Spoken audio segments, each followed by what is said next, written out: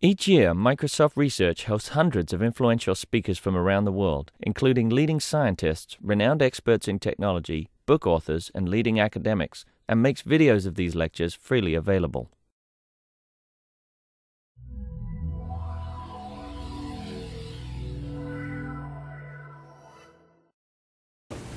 So I'm not going to make a long introduction just so that Brennan can talk, but we met each other a couple of years ago. I was giving an invited talk at Flash Forward, and actually I went back a second time, but both times the reason I accepted was just I wanted to learn more about the Flash community, and it turns out that actually, and that's where we met. And Brennan's like a rock star in that world, and he sort of goes and sort of gives these talks about doing these amazing things with Flash, but always sort of pushing the boundaries in terms of what you can do with it and so on.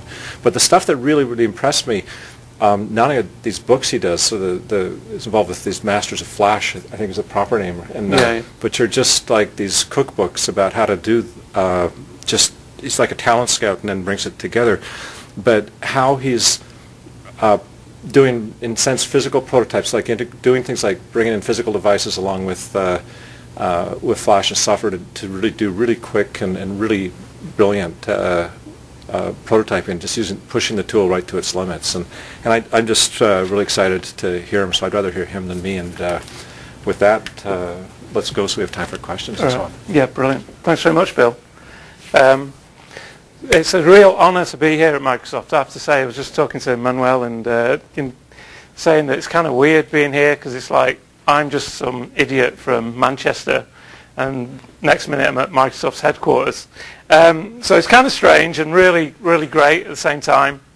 And also to be introduced by one of my heroes, Mr. Buxton, is the icing on the cake. So, and Bill paid me to say that as well. So I wanted to talk about, I've entitled it Swans on the Train, which is a bit of a weird title, but you'll see why I've titled it that in a minute. And this is really about my observations from what I think are quite ordinary, everyday occurrences, but when you actually look at them in a bit more detail, they actually can inspire a lot of thinking in regards to interactive design, or what I perceive interactive design to be. I did a talk quite recently, and it was quite similar to this, and it went really well, but one guy came up to me at the end and he says, "That's all great, but what exactly do you do?" And so I thought, as a preface to this, I might as well just give you a very quick background as to who I am, and I won't bore you because I don't want this to be a, ooh, look at our portfolio or anything like that.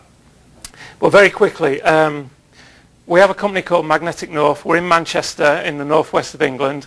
Manchester is probably best known for the Industrial Revolution and the creation of the computer, the baby, and also the Hacienda music, factory records, and it's a legendary musical city.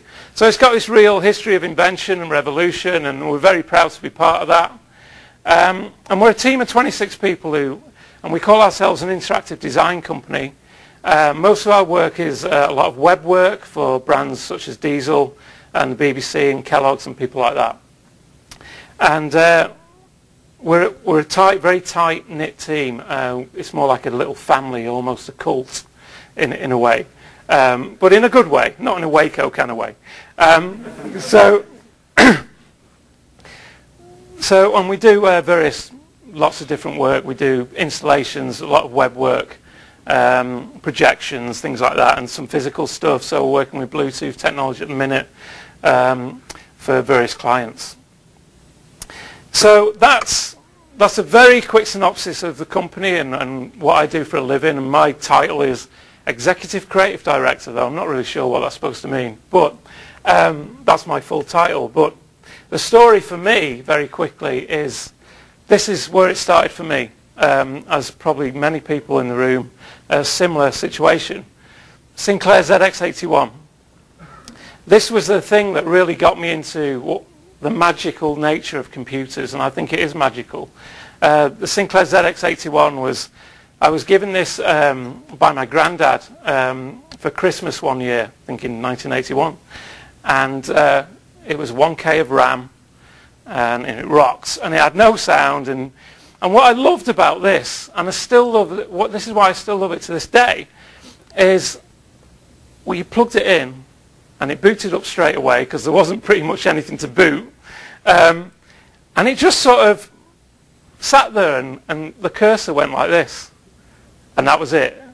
And you were like, okay. There was no intro, there was no flowery GUI or anything like that. There wasn't a mouse. And the reason I liked that, it was kind of provocative because it almost seemed to say, come on then. It was like, show me what you got. And I really liked that. It sort of spoke to me. It was quite aggressive. And so you had to make stuff. You read the manual, and you read a little bit of the manual just to get going. And on the same day I got this computer, I wrote my first computer program. Now, the first thing anyone does with something like this, well, it was definitely the first thing I did, was you write a line of code that basically puts a word on the screen and just fills the screen with the same word. I thought that was so awesome. But I was also about 14 at this time, and the Sinclair ZX81 was being sold at a local electronics store in my hometown, and the service in this place was always bad, really bad, and it still is bad to this day. So I went into the store, and they had some of these ZX81s set up on these screens, and I just went in and put the word penis on the screen, and it just filled the screen. So I just left the shop with lots of penises on the screen, and I thought that was really cool, really empowering, because, and it was sort of like my first public installation in a way, and my, having a go against the man, because I didn't want to actually complain to the guy in person because that's not the English way, but I can put rude words on screen. So, and this is what it meant to me really, is this quote from Arthur C. Clarke. And to me, the reason we do what we do, and the reason I love my job so much, is this word magic. Because I think that all this technology is really magical. I think sometimes we kind of lose touch with that. We get obsessed with computing power and numbers and speed and everything else. And really, for me, I think it's about this last word, magic. Now, I'm sort of obsessed with trying to create things that are sort of almost magical. And How Design Magazine asked me to do a conference in Chicago. And they had this big conference, like 3,000 people. And they said, we want something a bit different for your session. And I was the only sort of interactive design person actually going to speak there. So they were like hounding me for a session description. I just looked around the room and I said, look, I'll make Play-Doh control the computer because there's a tub of Play-Doh on my shelf. And it's like, so I go, cool, that sounds great. And I was like, yeah, it does. I haven't a clue I'm going to do it.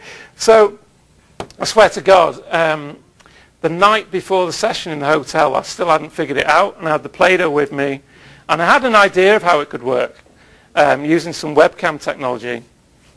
And this is what I came up with. We've just got some sound on this. Thank you.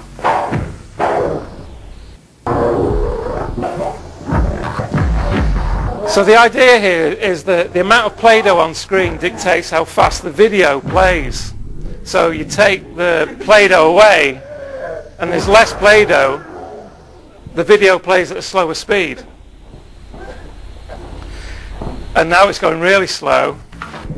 And what I love about this is it's almost like there's a kind of intimate connection between your hand and the video and the Play-Doh. You see, I put it back to normal now and it plays normal. Conversely, double the amount of Play-Doh on screen and the computer goes nuts. Can't cope.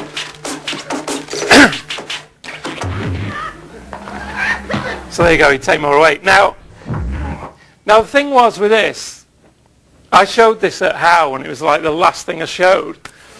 And there was two reactions. One was the one I was looking for. Someone came up to me afterwards and said, I couldn't really believe what I was seeing. It was kind of like magic, which was great.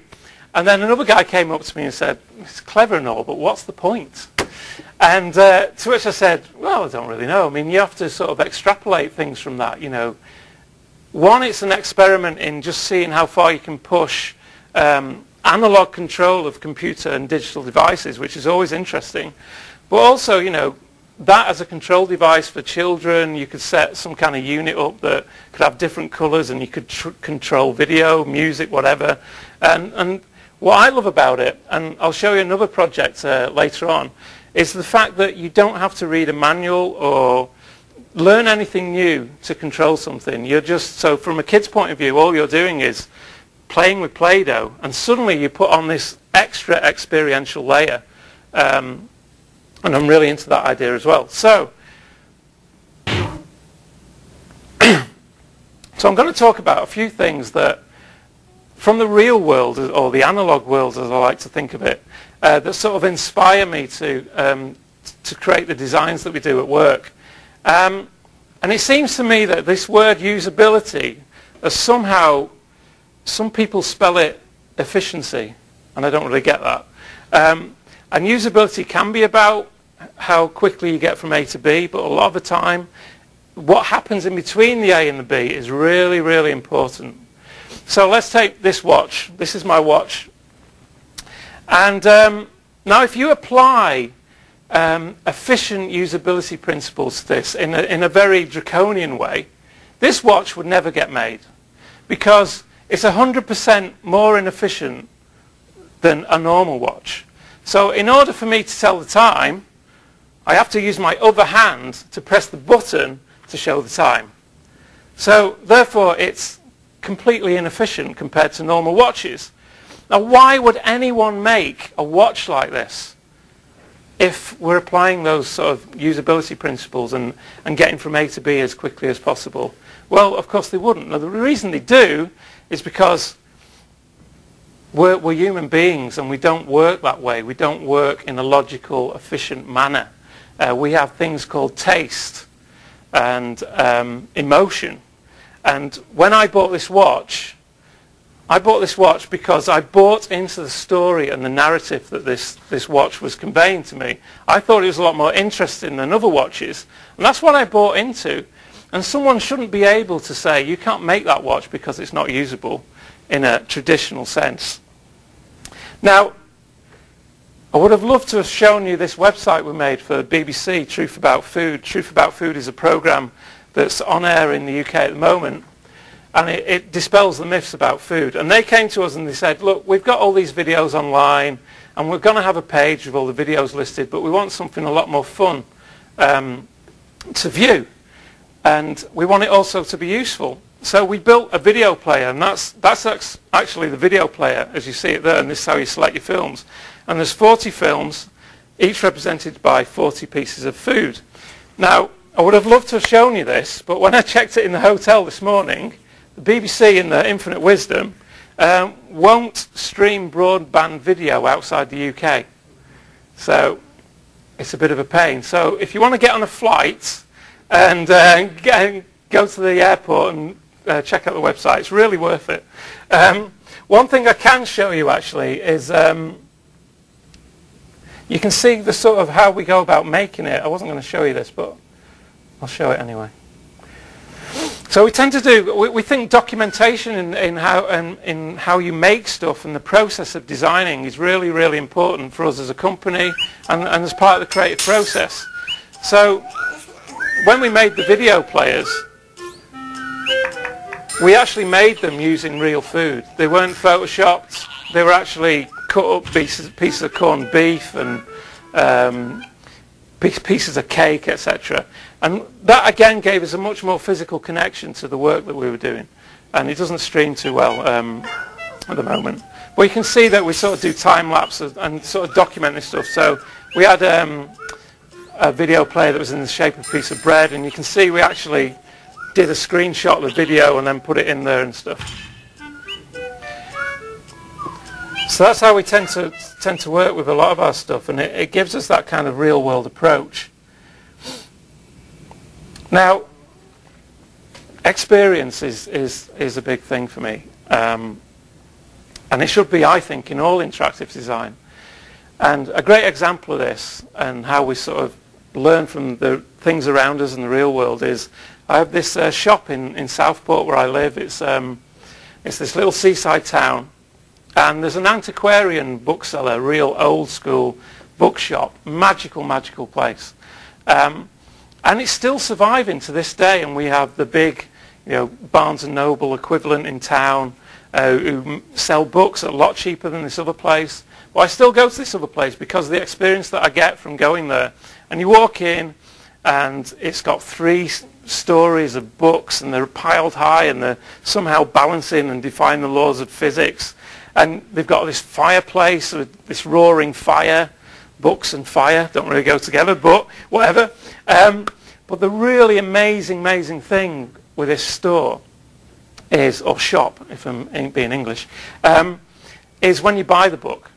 So you look around this shop, it's fantastic, and then you buy it, and then he takes it to this special machine, which is basically a roll of brown paper and some string on a wall, and he wraps your book in brown paper and string, and you're just like, suddenly this is not a book that I'm buying from a normal bookshop.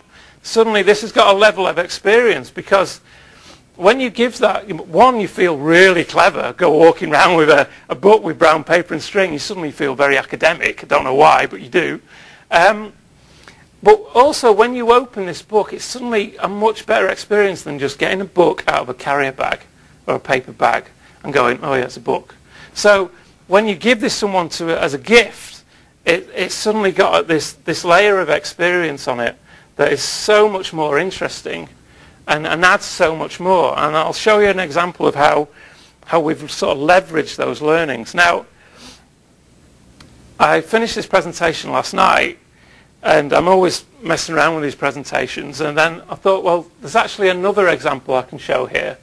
And you have a TV show called Deal or No Deal, yeah, in the States. Well, our version in the UK is slightly different, and it's much more low-key. You have these bevy of beautiful girls. We don't have that. We have the general public, okay? It's much more real. So I watched it on YouTube, your version of Deal or No Deal, and I thought, what the hell's going on here? It's like these beautiful women, and there's a huge audience.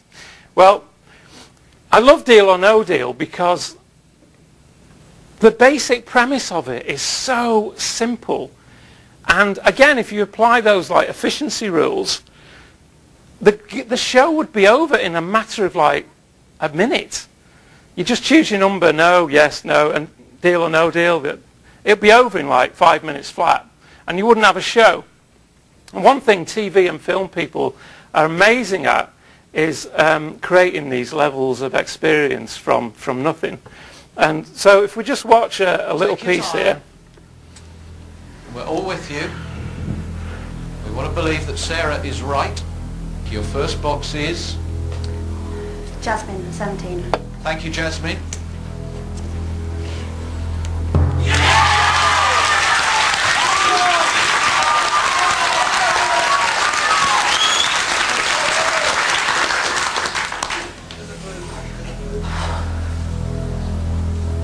Notice there's no beautiful women. It's just the people with the boxes. It's cheaper as well.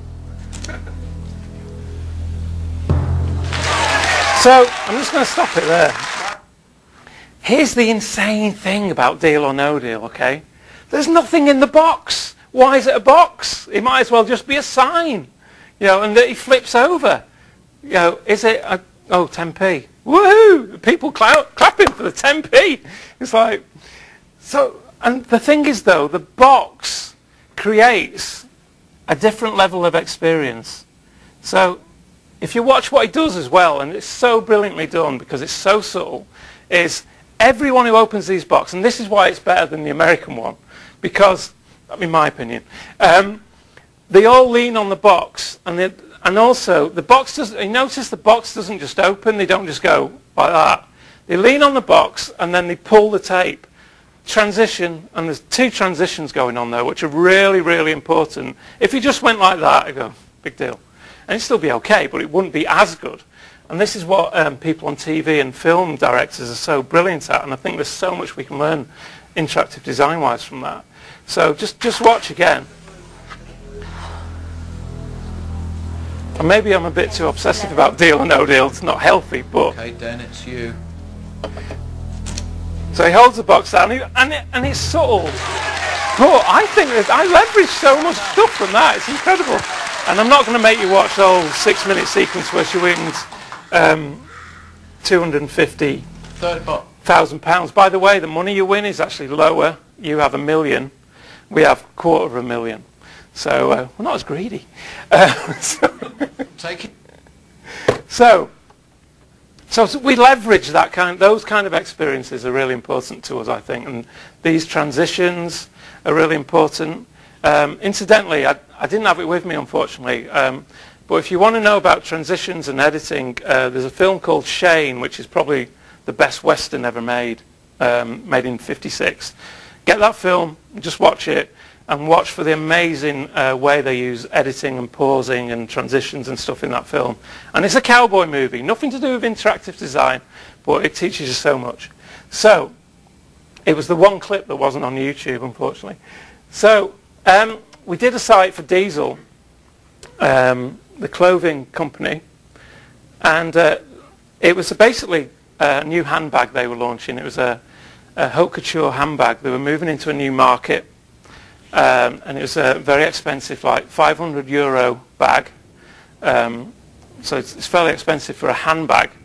And people become obsessive about these handbags. When we did our research, people would go online and put their name down to be the first to have the bags like this. So we leveraged that whole narrative. And we decided to really play on that. So we created a site where if you wanted one of these bags, you could win one, and there was only one to win, but you had to tell us what you would sacrifice in order to win it. And they had to be good sacrifices. And you had to sacrifice it, supposedly. So it got quite dark. It got kind of weird. Now the competition is now closed, and the winner, this is my opinion, but I thought it was a bit, wasn't the best winner, but this is what Diesel chose, and obviously they have their reasons for that. And the winner was someone who sacrificed their personal trainer. So we've got that information on the front of the site. That was obviously never there when the site was fully operational. But this is all about the brown paper and string stuff and the deal or no deal stuff. Putting these levels of experience in. And remember, this is a site for a handbag. Okay. So the whole idea is very filmic, very experiential. And we've got these are the sacrifices that people have made, and this is all obviously dynamic. And you can read them. And now, one of the problems we had was some people didn't know to click and hold, and I think it's one of the things that drives me crazy is some people either, if it doesn't work with a click, they straight away they'll click and hold it. Some people will click forever. So we had to put in a little visual clue, and it's gone now, but what happens is if you continually click and don't hold, it'll start saying like pull me closer to you, and then the level of messages will actually get more functional. To the end it goes click and hold you doofus, or words to that effect. So you go through like that, and we'll just quickly, this is like the brown paper and string thing, we're peeling back these layers. So it gets more and more weird, and the music starts to build up. The music's completely interactive in that as you go through the site, it starts to build and build. Touch me senseless. Sensory filtration, sensation, elevation. Kneel before pull. So it reaches a crescendo, and you're thinking, what the hell is going on? I thought this was a site about a handbag. And you're thinking, God, something's got to be at the end of this.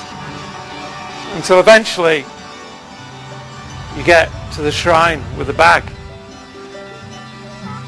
And we thought, the client was a bit like, is anyone even going to bother going that deep, And the only place you could actually submit a sacrifice was actually here. And we have thousands of sacrifices. So yes, people did make their way to the shrine. because we sort of pulled them in, and it's very experiential, hopefully. But then you've got, you know, your functional stuff, so you can learn more about. You obviously want to see pictures of the bag, and this huge picture loads in, and we do stuff like, you see, back buttons drive me crazy, and try not to have back buttons where I can help it. So it was just a huge back button. You could not click anywhere else. You just, like, that hand came up, you clicked it, and it disappeared, and that was it.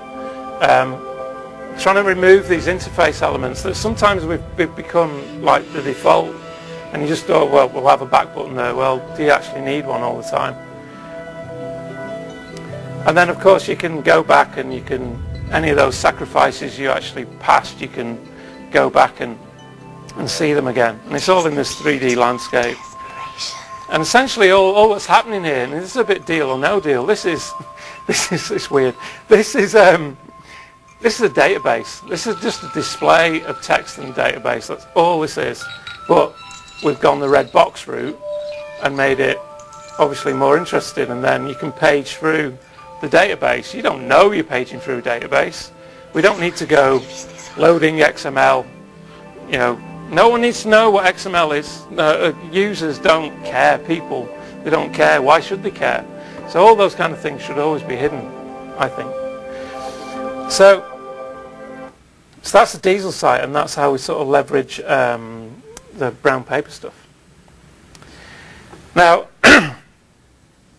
someday, hopefully, we'll make an interface that's as beautiful as this. The humble pencil fascinates me. I love it for many reasons. One is it's got a built-in progress bar. As you use it, it goes down. It also tells you what, you know, that whole affordance thing and visual feedback. It tells you what end to use. It's pointy. So even if an alien landed on Earth and never seen a pencil before, pretty much probably would look at that pointy end, hopefully, and go, well, that's the bit I use. And also, you know, it's got this built-in status display. You can tell how well it's going to perform before you even touch it by how sharp it is. If you've got good eyesight, obviously. So that all those three things combined in a thing that is actually, because of how it's made, I find really, really interesting. Now, there are other examples around the home, around everyday, that you can sort of use to inspire interfaces and interactive design thinking. And one is that's used a lot is the stove, or the hob, as we would call it in England. This is mine. And I've used this before at quite a few Flash conferences, just to get over this point that there's absolutely no visual feedback here going on. So we have these 4 rings, and then you've got the controls down the side, and you have no idea which control controls which ring at all. And the really nice feature is the labels are actually written in silver as well. So you have to, like, almost get an electron microscope to see what controls what. So you start to think, well, you know, how is this mapped out? And my own thing is, I think whoever designed this, his friends got cool design jobs at Audi and places like that, and he got this job designing stoves. So he's a bit brassed off, or he or she. And so it maps out like this, which doesn't, yeah, and it's kind of weird, but. So I use this quite a lot at conferences and going, no, it's insane. But it's actually clockwise, or anti-clockwise, can't remember. And a friend pointed out, Bren, you know, there is actually some logical order. It just doesn't feel that way. And we've had this for years, and we still don't know which control controls which. We're always burning ourselves and turning on the wrong thing. So we just haven't learned from it. And it's one thing to have an interface, I think, that, you know, it's maybe a bit unusual, but when you've not learned from it in 4 years of using the damn thing, that ain't really good from a user experience. So I have a little project that I've just, like, this is a little side project that I've been working on, and it's just a little thing, and I just wanted to show you that. And And these kind of like little projects are great because they allow you to try ideas out without anything being mission critical, and just explore stuff. So this was a little photo widget I created, and all it does, it shows photos from Flickr. And what I wanted to do was just show them, rather than in a linear list as such, show them in a way that's probably a bit more fun. So you can drag these around if you so desire. You can actually look through them. So it's a bit more like, you know, throwing photos on a tabletop. And then, you know, to view them, they just zoom in, and then you click on the background to go back. Now this was like version 1, and people can use this and bring in their own Flickr photo streams, and all they do is have to set an XML file, and it's cool. That's all they do. They don't need Flash or anything like that, and it just kind of works, and that will link through to the actual photo on Flickr. Now this was the first version I did, and I thought it was pretty obvious that you had to click on the background to get back. Now, talking to a few people and watching people use it, not everyone got that.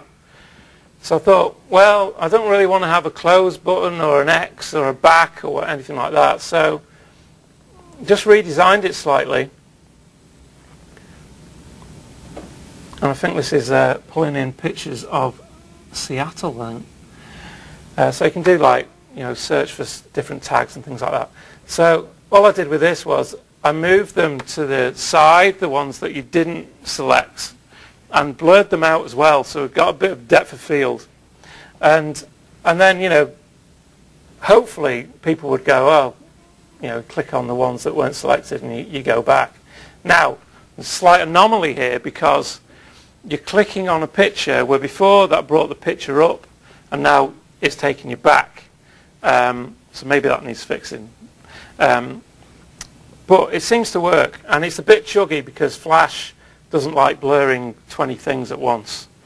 So you can turn that off if you so wish, but I've kept it on here to show you the sort of effects. And I think that depth of field effects adds something to it as well. And it makes you concentrate on the photo in the foreground. Now, I've taken it a stage further with the latest version in that I wanted to show sets on Flickr.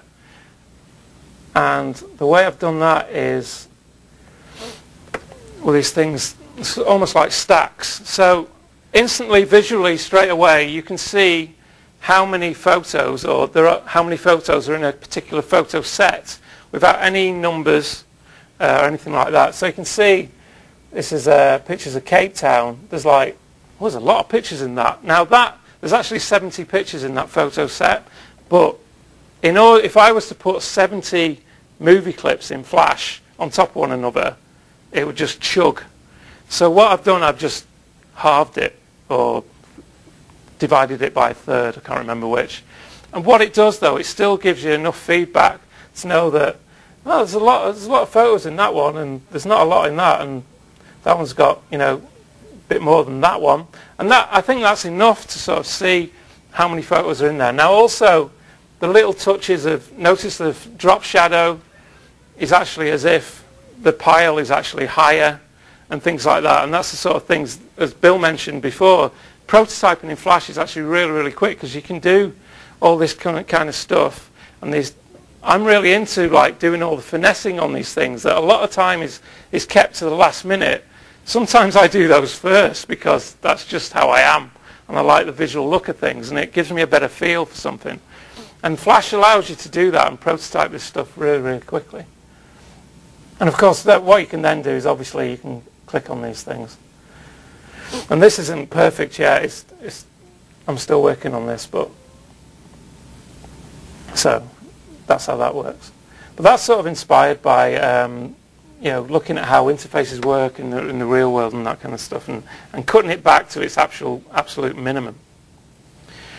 So this title, Swans on a Train, it's not because I think Snakes on a Plane is a great movie, which it isn't really, but so I had my own incident of this random acts of kindness, and this is about everyday mundane train journeys that I get every single day when I'm working into Manchester. It's about an hour and 10-minute train journey. And, you know, nothing, generally, something never happens really. But then when you start to look at, like, the people around you, the sort of interesting things can happen. So one night I'm coming home, it's a Friday night, and I fall asleep. And when I tell this story, by the way, everyone says to me, that is not true. And I swear to God, it is true. So for the record, this is true. So I fall asleep, and the carriage was packed. And then when I wake up, like 20 minutes later, there's hardly anyone left on the carriage because I'm on, like, the last stop. And I notice on the seat opposite me, there's this note. So I look at it, and it's got a message on there. And it says, written on this receipt, it says PTO, please turn over. Okay. So I'm now looking at this note thinking, and I'm looking round thinking, this can't be for me. What is it? Some kind of weirdo left me a note. But the beautiful thing is, I couldn't not pick that note up because there's a level of intrigue now that I'm now embroiled in. Just by the use of a biro and a piece of paper and 3 letters. So PTO. So I'm looking around and seeing if anyone's watching me going to pick up this litter, you know, on the seat opposite me. And I have to pick it up. So I turn it over, and it says, please take these swans, spelt wrong. Which again, you can read so much into that, because if you actually look at the receipt here, they've got a French dictionary and a Spanish dictionary, and you know, it's actually bought in Southport, I think, my hometown. So, you know, why is she on the train going to Manchester? Maybe English isn't her first language. You know, we can start to build up all these backstory about this person that I've never met. So anyway, it says, please take these swans. And I'm thinking, what swans? This is like a David Lynch film. Suddenly swans are going to come in to the carriage, and I'm going to be carried away with them. I'm going to fly. And so I think, swans? What swans? And then I look, and the bit that I thought was litter is actually origami swans that someone has made. Someone has made them. Now, I'm just like, and of course I take them. And I was actually writing the last book I've done, and I was still in the throes of writing that. And I came home to wife and was like, it's amazing things happen. What's that? She said, someone's made me origami swans. It's like, great. You know, no, don't you understand? So, what's up with you? So, these swans appeared, and I don't know who they're from. I don't know why. I don't know if they were meant for me. But again, the thing I really, really loved and why I thought it was beautiful and clever is this bit. They could have easily just said, please take these swans on a piece of paper and stuck it on the thing, and that would have still been cool, but not as cool as doing this, because what they've done is added an extra level of intrigue and suspense. This is a lesson in suspense, as good as any Hitchcock movie. You know, it's there, and it's on a train with a receipt and a piece of paper and a pen. And whoever that person is, I just thank them, because going around the world doing conferences about origami swans now. So now, I think it's always good, and it's a cathartic experience to actually slag your own work off occasionally, which we're going to do now. And the reason we're going to do this, because we've talked a lot about people or users. I prefer the term people generally. But I think the Flash world, and particularly the Flash world, was always, the problem was that a lot of the time we were designing for other designers and other Flash designers and other design mags, and we were just doing cool stuff for the sake of it and not thinking about the people who were actually going to use this stuff. And we had long, protracted intros and et cetera, et cetera. So, and I think we should be designing not just for the mums of the world, but, you know, people who aren't geeks, like pretty much us, everyone in this room. And there's nothing, you know, I'm a geek, nothing wrong with that. But you always have to pull it back to real world and obviously this is why you use a test, etc. So and obviously my mum sits there all the time like that on the laptop. I just snapped this picture by chance. So I want to show you a piece of work that I worked on back in '98. And this was when the whole Flash thing had just started to kick off really big. And I remember doing my first ever Flash movie and coming into work, and I worked at a different place then. And I was just amazed at this thing. And you do full screen animation, it's amazing. Let's just get it on everything. So forget what the users want.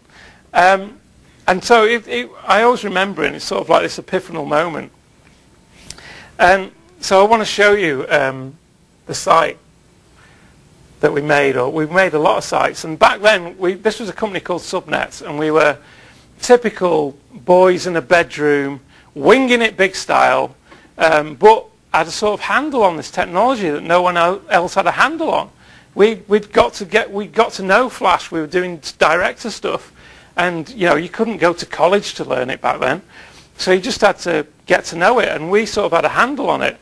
And some bizarre reason, we ended up working for Disney and Coca-Cola, and we were just like, I mean, I was 30 at the time, so hardly a kid, but the rest of the guys were like really young, straight out of college. Client service, forget it. Dealing with clients, hadn't a clue, making it up. Project management, making it up. But we were working for like these big multinationals. So it's crazy. But to show you how crazy it was back then, we had a sticker on the door. We were in like this technology park, and it so happened there was a holiday company in the same place, and they were very famous, as you'll see. Holiday company, very hedonistic holidays, Club 1830 holidays, and they basically do holidays to Ibiza in Spain and the Balearic Islands, and basically young lads just go out there to get drunk and other things. Leave it to your imagination. And it's just a party full on. And that's what they sell as a holiday. So this guy comes up to us and he sees the sticker on the door of our company logo, and he just says, make me a website like that. That was the brief. That's how sophisticated briefs were back then, back in '98. So we went, yeah, and this was like a big deal holiday company. They weren't like local or anything. They were famous, lots of PR, because they're quite notorious for what they do. So it was great. It was a great in for us. And we made a few iterations of the site, but the one I wanted to show you is this. And I always keep this on my hard drive because if I ever get big-headed or anything, I look at this and it brings me back down. So this is an abject lesson in not designing for your mum. Okay. So now let's remember here that people are going to this site to book a holiday, or to at least you couldn't actually book a holiday back then. But they wanted to actually just see where they could go to, and the apartments, etc. So this is the first thing you see when you come to the site. And it's just a congratulatory thing of how incredibly clever we are as developers and designers, and everyone else is a bit thick. So it says it's incredible music, stunning visuals, blah, blah, blah. And then the first thing you see, and don't forget you're just coming to find out about a holiday, make sure you pack your plugins before you set off. Click here. Now, what the hell is a plugin? We're talking about '98. This is like, Flash is really new, and people don't really know about plugins, and nor should they. And that's the first thing we tell them. And then it gets even better. You must have Flash to view this site. We also advise Netscape Navigator 4. Now, most people, probably even today, don't know what version of browser they've got. And why should they care, to be honest? So, and then it gets even better. This is an advanced warning. It's always good to warn people on your website. That's always a friendly thing to do. Warning, this is an advanced website using the latest web technology.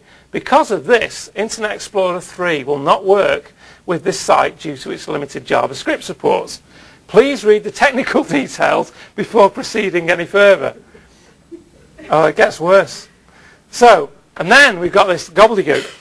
This site makes use of the latest web technologies because we're really clever and you're not, to bring you an online multimedia extravaganza like no other. Again, we're clever.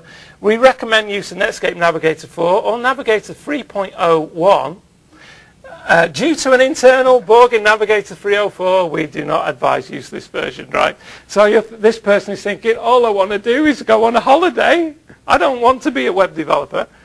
Internet Explorer 4 is also fine, but will not work with the Beatnik plugin. At this point, what the hell is the Beatnik plugin? Do I need it? Can I see anything without it? Internet Explorer version 3 will not work in capitals due to its limited support of JavaScript. So it's like, I'm exhausted even just telling you that. And this is, and it gets worse. This is not the end of the pain. So anyway, if this person, for some insane reason, wants to actually carry on and look at this site, you go to return to the home page. Now, and it's a beautiful design, obviously. Moved on a bit, hopefully now. And I love this bit at the bottom. The enter button for the site is actually smaller than our logo. It's like, we've made this site, we're cool. Oh, and by the way, if you want to have a look at the client, whatever. So anyway, like I said, this was one of the first sites we used Flash version 3, I think it was. It might be 2. And so we were like, balls out, let's show the world what Flash can do. And so straight away, can we have some sound on this, Graham? Thank you. Oh, here we go. So, big logo, flying in. It's so cool. Look at us, we're clever. Club 1830. Now, I was really into circles back then. And I was the daddy of making circles go like this to this. So we just used it on everything. So as you can see, woo! So, and this navigation is a work of genius, even if I do say so myself. You don't know, there's no labels, no nothing. I was also into Bryce at the time, so that's why I did like 3D spheres. No other reason. So you're going round here and you're trying to make head and a tail of it, and we're doing like clever stuff. We've got Windows talking to other Windows, Flash talking to other Flash in other browser windows. I mean, this was like, advanced if you were a geek, but from a user perspective, horrible. So my favourite bit is this reunions bit. This was my magnum opus of circles. So there's the word reunions there.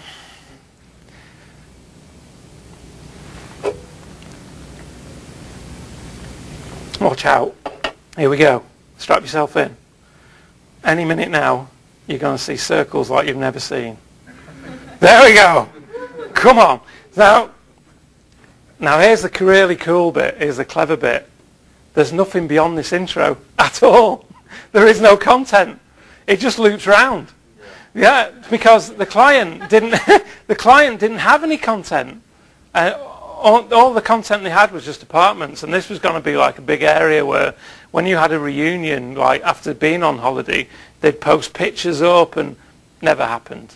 So this was just a big intro because we had to fill it with something.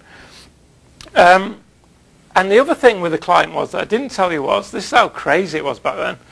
Eventually, while we're making this site, they moved to London, and we were in the northwest of England, and their IT department wouldn't allow Flash to go on the machines, and still occasionally is the case now. So in order for him to sign off the designs, he had to drive 300 miles to us to see the stuff. And that was the proper, information superhighway. That was the M6 in the north of England. But the client, and here's the other crazy thing, this won Website of the Year in the New Media Age Awards, beating British Airways with all their functionality of buying a flight, and this won. This beat them.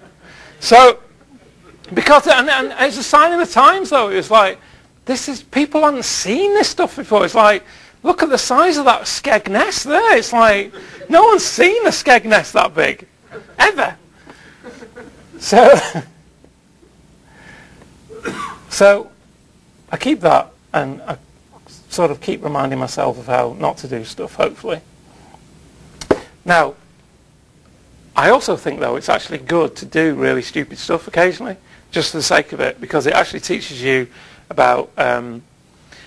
I think people sometimes are a bit too reverent with data and code and stuff, and I think you just give it a good kicking.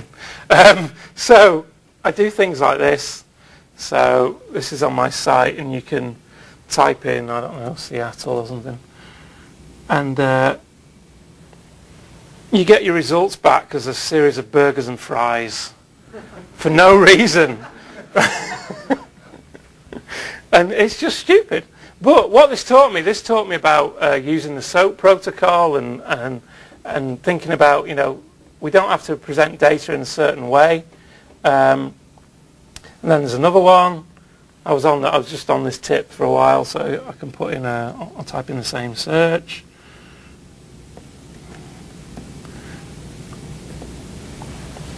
So you type that in, and you get your results sideways on.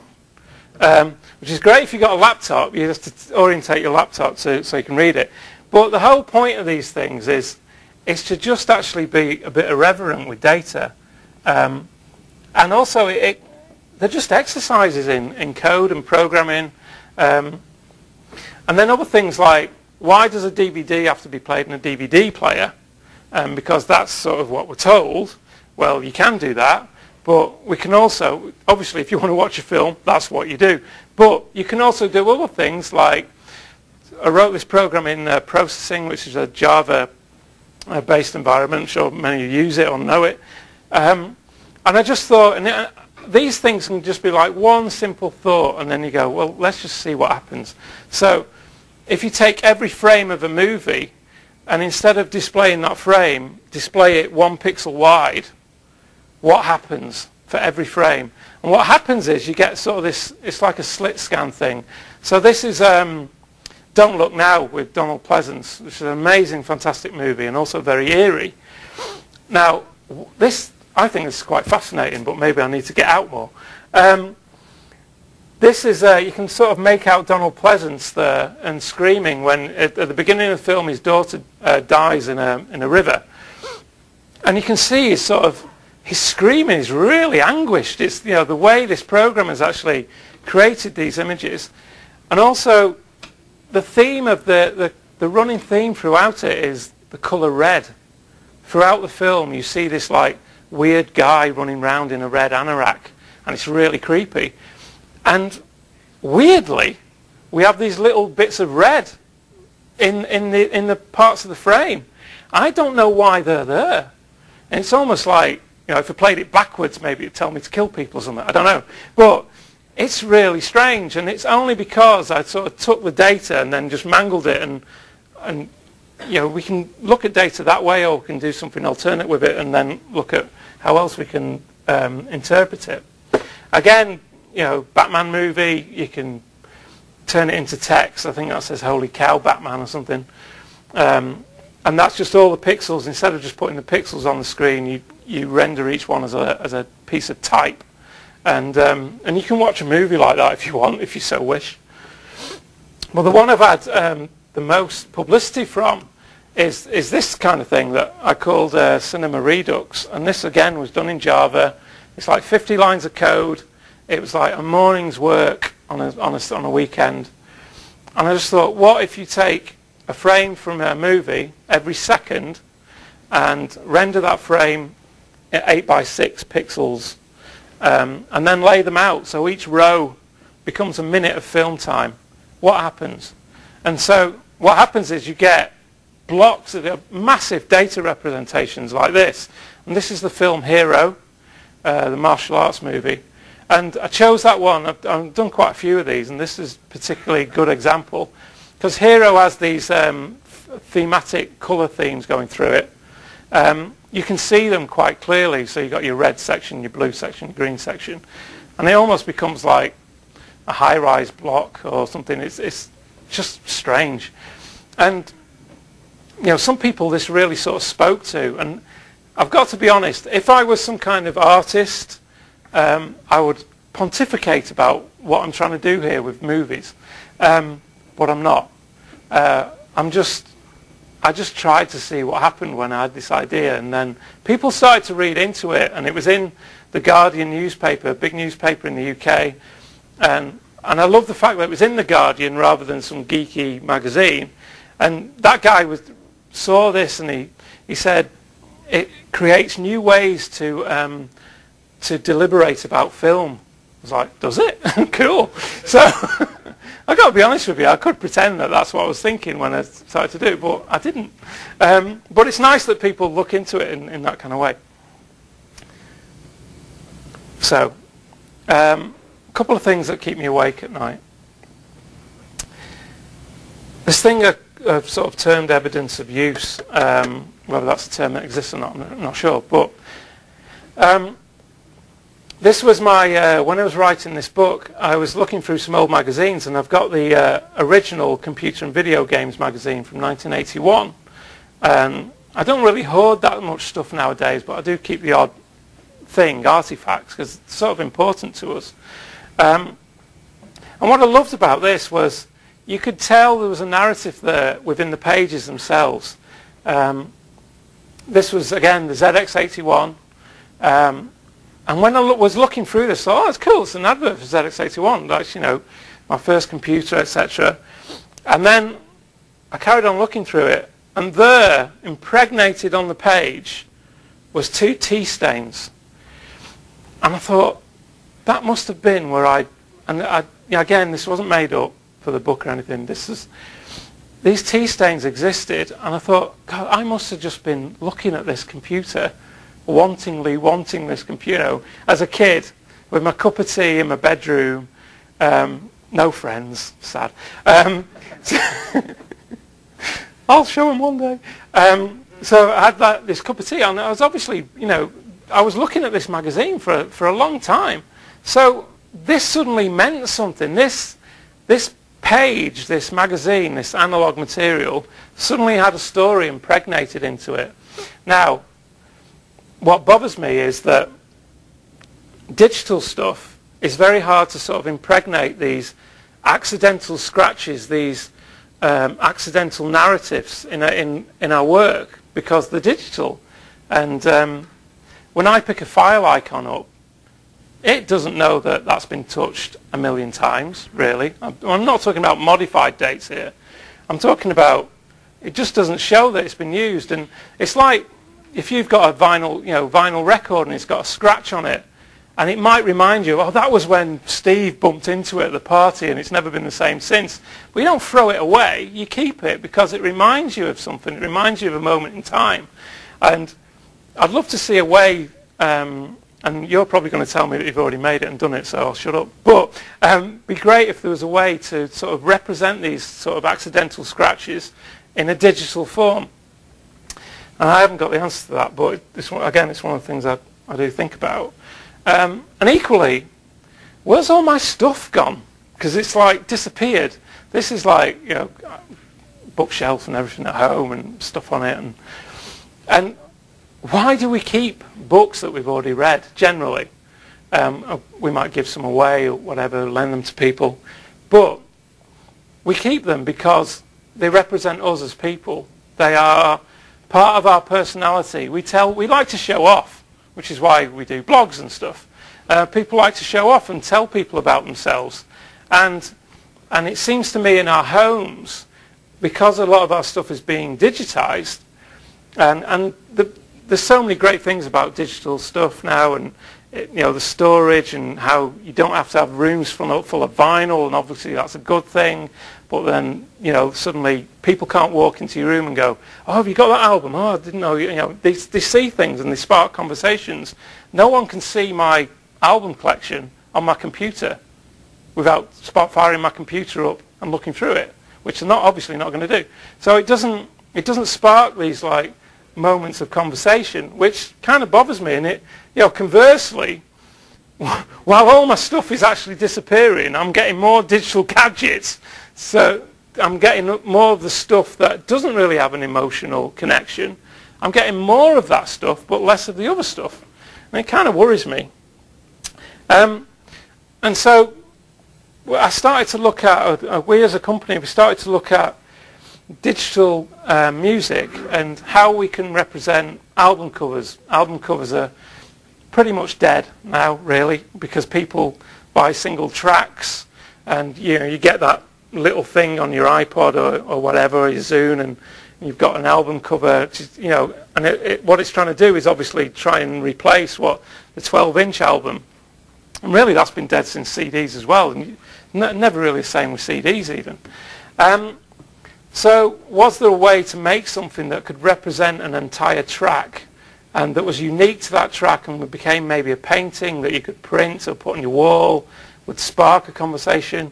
So we looked into that and we wrote a little Java thing, and this is what it was.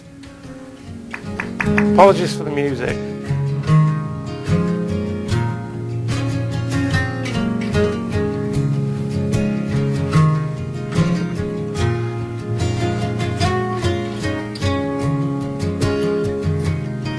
So what's actually happening here is it's analysing the frequency content of the sound and creating a painting based on those frequencies. So the size of the circle, the colour of them, where they go on the stage is all dictated by the music itself.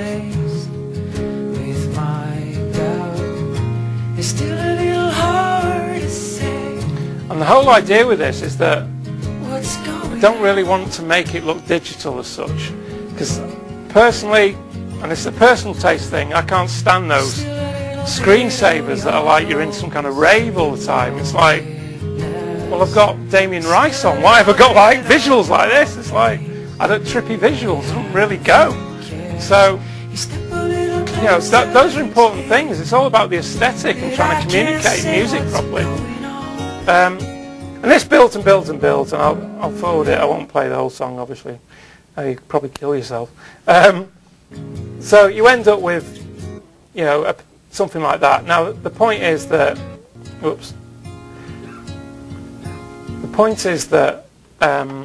it's unique to that track. You can play this track again and you'll get exactly the same painting. There is no randomness. So you could feed several tracks through it and get these kind of interpretations, and then alter the algorithm slightly to get different kind of feels and looks, different colorways and all sorts of stuff, and then print it out, or sell it online or whatever. So we've not really done anything with that kind of idea. It's just sort of sitting there on our hard drives. And so one final thing to show you, and I have a DVD. Has anyone heard of Miss Pinky? Good. Are you going to like this then?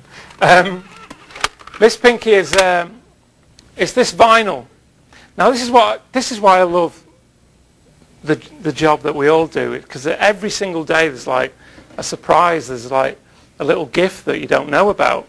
And I was just searching around the web, and we were asked by the Foundation for Arts and Creative Technologies in Liverpool, to FACT, to come up with an idea that they could fund. And so we were searching around for some stuff, and we chanced on this. Miss Pinky is a vinyl, time-coded. And time-code vinyl's been around for a while. Final Scratch uses a similar system. So if you played this on a stereo, as this is, on a turntable, you hear basically it sounds like a modem, old-school modem. And it's basically time code. And you can then use that time code to control, well, anything you want. Once you've got that inside your computer, you can do anything with it. So what we did was we looked at how we could use that. And rather than, now obviously, I could take it, build something, and go like that. Ooh, cool, with scratching, and it'd be rubbish. Because I'm not a scratch DJ, I'm not a practitioner, I'm not a professional scratch DJ, and it's important with these type of things to really put them through the paces. So, I will show you what we did. We hooked up with a DJ called G-Cut, real name Gareth, and he's an amazing turntablist, as they call themselves, scratch DJ. Based in Manchester, and he organises the World Championships, and it's what he does for a living. That's his job. And we hooked up with him and said, look, we've got this technology, we want to try it out, see what it does, and would you be interested? And he obviously said yeah. And then we performed it at FACT, and they have this huge cinema screen. And so I'm going to play you a little bit of that and show you what we did. you're going to hear about today is nothing short of a miracle. It's dramatically... Now watch, he's so cool. He only comes in at the last minute at the bottom of the screen. Only through years of research, invention, and innovation. Living stereo, played on a record. Record. Record. Record. Record. Record.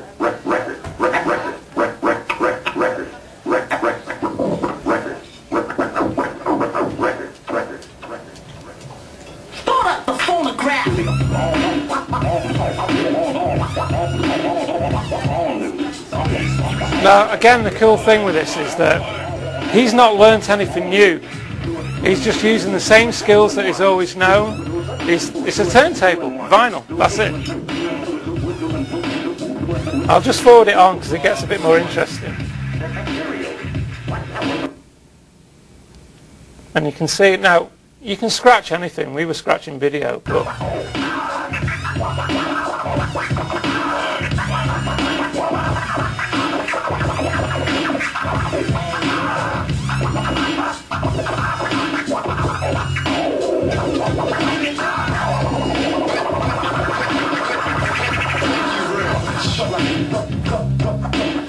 Like the guillotine, like the guillotine, like guillotine.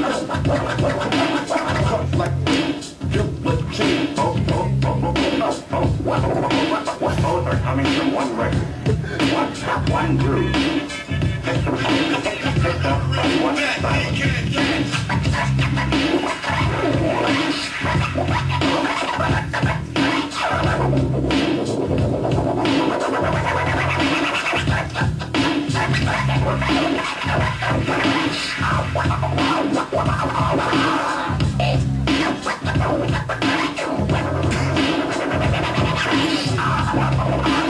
So there you go.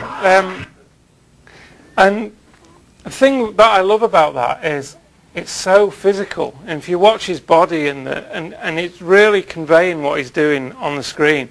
Now, scratching video is actually sort of the obvious thing to do. And we haven't really had time to develop it any further yet, but you could scratch databases, websites, you know, it's just numbers. Everything is a number at the end of the day. So there's no reason why you can't scratch stuff like that. If you have any questions, then please feel free to fire away. But I'm done. Thank you very much.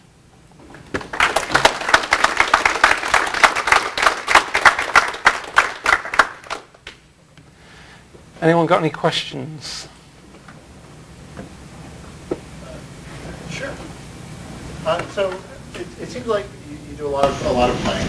Yeah. Awesome. I guess my question is, how much of that flows into your formal for pay design projects? I mean, is it very much in it, or is it more formal projects? No, it's in various percentages, I would say. So if we're doing a site for, say, Kellogg's is one of our big clients, and they're fantastic. But obviously, we can't go to them and say, we've got this vinyl thing, and we're going to make a website. And but there are learnings. Again, we sort of learn from the same experiences from, like the brown paper string thing, or we can still leverage those type of things. So it depends. Diesel, obviously, you can then go a stage further because the audience is more savvy with technology, where Kellogg's is such a wide audience. You're trying to appeal to a bigger mass of people. But play is at the centre of everything we do, and it's sort of that ethos, that feeling of play, and just taking risks. And I think these days, a lot of the time, in some companies, you know, risk is not recognised, and the value of mistakes, you know, how accidents can come out of mistakes and all that kind of stuff. So we try and encourage that in every project, really. Don't know if that answers your question, but anyone else? Yeah. Do you have a strategy for capturing all your play in the environment so that it's more retrievable and addressable to the team? Well, that's a really interesting question, and that's something that we are endeavouring to do. So like with the time lapse, if we're going to make something like that, we go, right, let's set up a quick time lapse thing, so we can document it. We take lots of photographs. We recently, we're working on projects at the moment where we're working with this incredible sound designer that, again, was just a random phone call, and it turned out super talented guy, lived in the same city. And he came in and recorded, it's to do with pencils, what we're working with at the minute, and he recorded the sound of pencils, and he said, I'll come into your place and do it. So, because he knew the value of working with us like that. And we have a fourth floor, where we've got 2 floors, and on the 4th floor of the building is like a workshop area. And he came in and we set up the cameras, and so we've got that documented now, and then when we do it, when that project goes live, we'll make another little film. But I think there is much more we can do in that, and I think it really is important to document the process. And I'm a big Charles and Ray Eames fan, and they seem to always be able to document that stuff really, really well. I think it's because they were just taking so many photographs all the time. That's how they did it, and it just becomes second nature. But it is something I'm very, very interested in. If anyone has any ideas of how you can go about doing that. And the danger is, of course, that you obviously don't want to show confidential stuff as well. So we looked at, should we have a webcam on the, on the desks and stuff? But of course, you've got confidential information, and one of the ideas for our website was being really upfront and having like webcams, but not just like a webcam in the office. That became somehow an interface to the site and the company. But there's so many issues with doing that kind of stuff. But like I said, it really is important to document the whole play process. And also for people joining the company as well. So then they understand the ethos of the company, and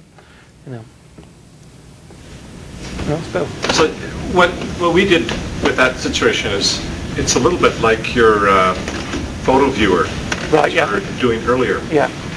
And but the issue is we wanted to do an electronic version of what you got with the corkboard or with these other persistent displays that you had all over with foam core, or if you used that, or corkboard. Yeah. So we used projection in the first place, and other times we used panels for projections. Simpler. Because it was very important to have those things persistent. They're all the time. Right. And since much of because the transitions are so important, the timing, and a lot of the stuff's cinematic or interactive, we could not just have still images, but still images as thumbnails that would then let us come and access those, but they were always there all the time. Right. And that class of display is still really rare. Yeah. The other part that's still missing in terms of tools, whether you're just working with video or other media, is what you always get with the DVD. You get the director's commentary. Yeah. The notion about not just with speech, but with markings and so on, to be able to annotate, so you can turn that on or off when you have this reference material. Like, why is it there? So what's the backstory? And that can, for new people, clients, and so on. And also with the electronic version, of course, you can turn the confidential stuff off. Of course. They come. I think the whole narrative thing you mentioned there, it's something we employ now in pitch when we're actually pitching for new business. And a lot of the times we show not just the end product, but we show how we got there. And we also show maybe iterations that didn't work. And clients seem to really love that, because they seem to be, like you say, it's that whole director's cut thing, and the director's special edition, listening to the commentary. And clients love that, feel more part of the process. The other thing is, there's 2 other quick comments. On the play side, there's this famous quote from Einstein that plays the most serious part of research. Yeah. And my take on that is these things are far too important to take seriously. And that there's a friend, Alex Manu, who has a new book that just came out called Play. It's MANU, and if you want to check it out. But even if the result is for a serious piece of work, the process of getting there, I know you recall enough that plays behind everything, because you're always doing multiple things. That's where the ideas come from. It's easy to forget, though. Pardon? It's easy to forget until you realize that something you've been doing at crazy hours of the night is actually awesome, and it was just some crazy stuff that had no goal whatsoever. Parts that it builds up your personality and makes you find other solutions to very serious problems, in rooms full of serious people thinking about serious things. Yeah. But I want to come back to something that's the overarching theme in almost everything you said. You started off this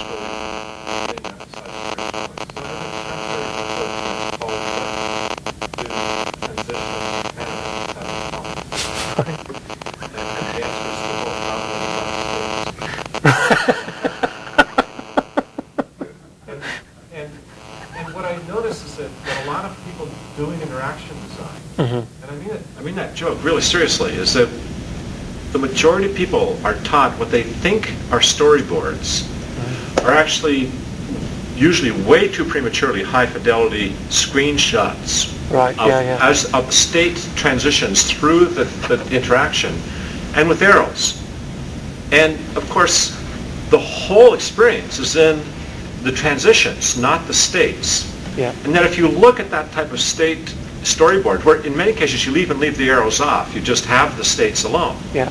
If the resolution of your early conceptual art on the transitions isn't as detailed or perhaps more detailed than the information in those representations on the states, you're clearly going to fail. Yeah. It's clearly wrong. And that the majority of people in the computer graphics side, from the HCI and so on background, have never seen a film storyboard. Right. They think that a bunch of screenshots is a storyboard, when it's absolutely not. It's all about the arrows that show the motion within the frame and from frame, the interframe and the intra-frame motion is the key part of a cinematic storyboard, because that is the direction for the cinematographer and how it's to move. And we have none of that in the overall vocabulary. And so that wasn't the question. The question is, so do you have tools or techniques or practice how you might address that you would put forward? Because I think that's the article we should do together. Or yeah, no, absolutely. Do I have tools or techniques? I don't have any tools, but I think there's a room there to make tools, because I think, like you say, when we do storyboards, it's like that. It's like screenshots, and we're talking about the states rather than what happens in between. And sometimes it's like the stuff that I talk about we need in our work, we need to employ even more, because sometimes you just do the default and you get the work out the door. But these transitions, and it's weird you should mention transitions, because that is like my thing now. And to the point of like wanting to do talks about transitions and showing, I mentioned Shane, the Western, and then I've got an example of 3 different Westerns showing 3 different transitions, and it's all done with editing. And one of my big heroes is Walter Murch, who's Apocalypse Now and Godfather, etc. And he's a really interesting guy because he's almost a philosopher in some way. But he has this, he says, the problem with Hollywood as it is now is that it's very much like a black box, in that the technology is so amazing that once you think of something, they can make it like that, exactly as you say you want it.